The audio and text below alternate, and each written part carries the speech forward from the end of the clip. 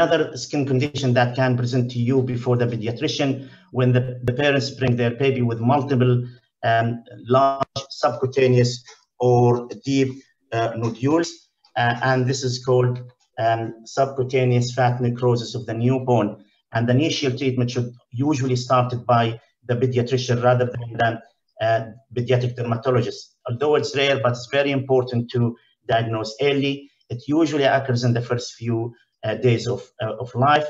It's a form of panniculitis, which is inflammation of the subcutaneous layer of the skin, of unknown cause, but the triggering factors usually either fetal distress during delivery, low oxygen levels, cold temperature, especially if you have the baby born in very cold rooms where there's an air condition, or you leave the baby on a table or a weighing machine for a long time, cesarean section and infection as triggering factors.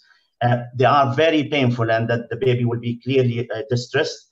The most common complication is hypercalcemia, and that's why I've said you need to start the treatment as soon as possible if you have a suspicious of subcutaneous fat necrosis.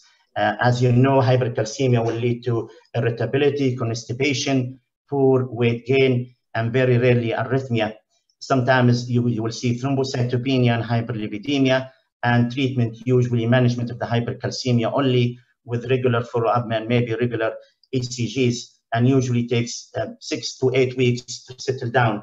The lesion itself does not need any topical treatment or other systemic treatment apart from correction of the hypercalcemia.